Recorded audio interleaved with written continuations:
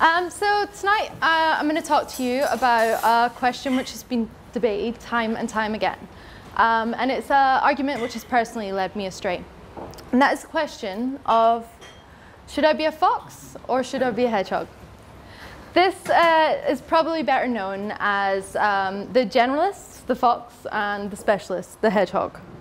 Now, the idea of the fox and the hedgehog, it was from a paper written about 50 years ago, and it's from Sir Isaiah Berlin, a philosopher.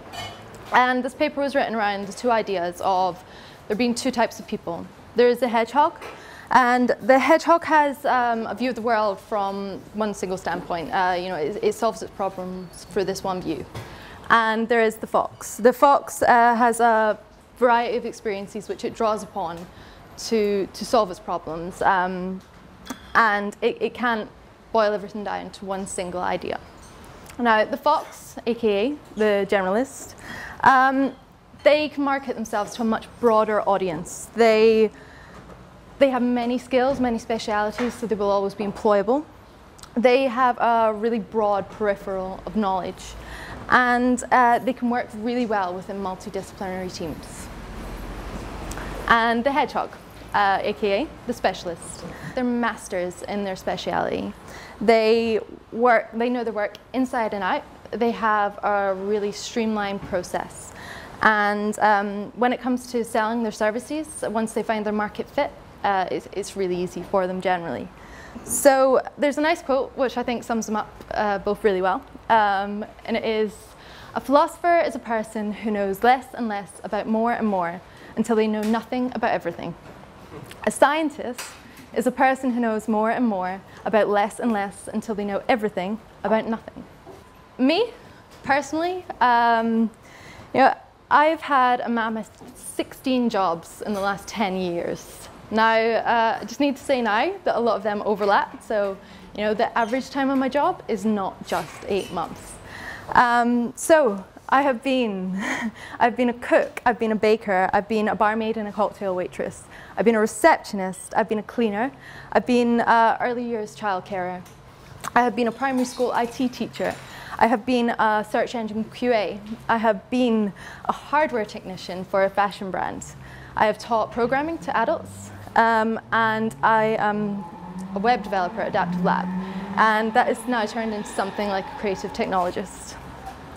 During this time, I also studied college, university, and past. And there, I learned game making, animation, video production, sound design, web development, and then I went on to study more focused on full stack web development.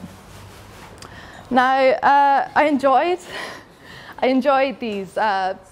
all these jobs a lot, and I pursued them mainly through interest. And in my mind, that means that I'm no doubt a fox. And skip. Now, for being a fox, I have undoubtedly received a lot of criticism.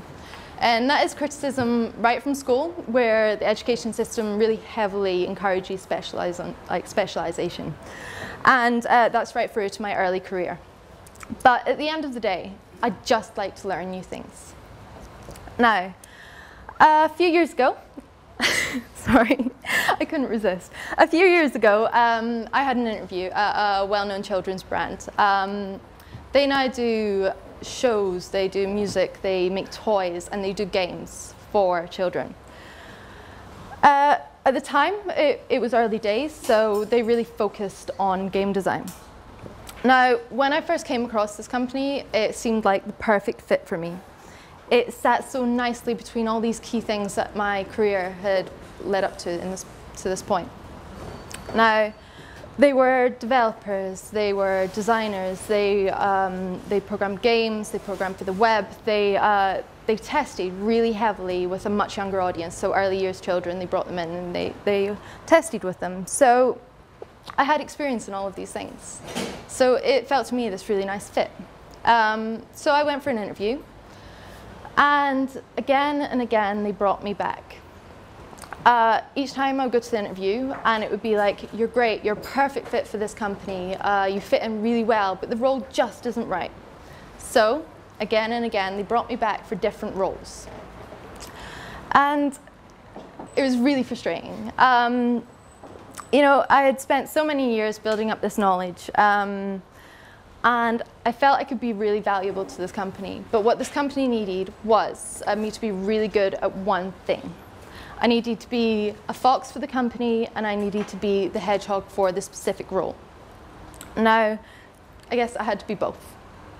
So enter these oddly shaped people that we've been hearing so much about. So there's eye people, there's the tea people, there's the pie people, and there's the cone people. Now, sorry. Sorry. I now believe that none of us can be programmed either one way or another. Sorry. You know, these terms, they might come across as a little bit gimmicky at first, but if we really look at them and really think about them, all it's really saying is, you know, we shouldn't be one way or another. We draw from the people and the world around us, and it pulls us out wide. And the human need to be good at something pulls us up tall. So I eventually found my inner hedgehog, and that's programming. Now, programming is something which I really enjoy. It challenges me every day, and it teaches me that, you know, I need to keep learning every day new things. So now I'm not just a generalist. I'm a generalist with a speciality I love. And I'm even now looking at specializing in my speciality. Now, this is great, but I will always be a generalist. And that is really reflected in my role here at Adaptive Lab that's ever evolving, and my huge list of hobbies. But for that, I'm now actually grateful, despite the criticism I received earlier in my career. After all, what good is it to know everything about one small thing if you don't know how it will fit into the world or how the world is going to affect it? That's Howard Marks, not the international drug smuggler. So the realization that we shouldn't be one way or another, it brings us a lot of freedom into the way that we work. But with that, it brings along a whole bunch of new expectations from us. And becoming a master, it's hard, and it takes a lot of time. Some people argue it takes 10,000 hours. Now, in our lifetime, on average, we work over 90,000 hours. So I guess if you're going on this 10,000 hour theory, that really gives us a lot of time to make one hell of a comb.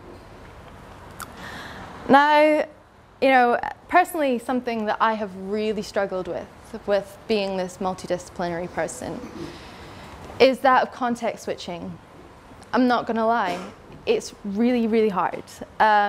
It's very counterintuitive to be going through my day-to-day, you know, firing through my development tasks, and then all of a sudden being thrown out of my comfort zone into this really scary place. So why do I keep doing it? Well, it interests me. These different areas interest me, and by following my passions and my interests, that's always going to keep me interested, keep me going, keep me passionate, and keeping me on top of my game.